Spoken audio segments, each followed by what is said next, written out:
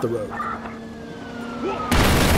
He tried to take me out with a steam pipe hack, but I managed to slip past, and he knows. As you can see, he's able to send me a little message the next time we meet. As with all the online gameplay, this is also going to contribute to my skill tree. Now we're going to join a group of friends to steal and decrypt a file. But that won't be easy because we're not the only team looking for it. And here come my guys now. We're going to have to storm this building to get the file. And there's the other team. David's flanking left to slow them down, and we're heading right.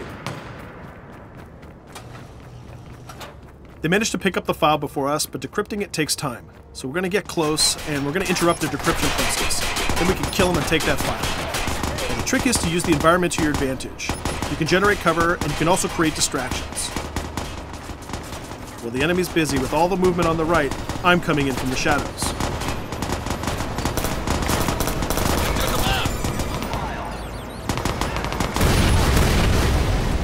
They dropped the file, so I'm going to go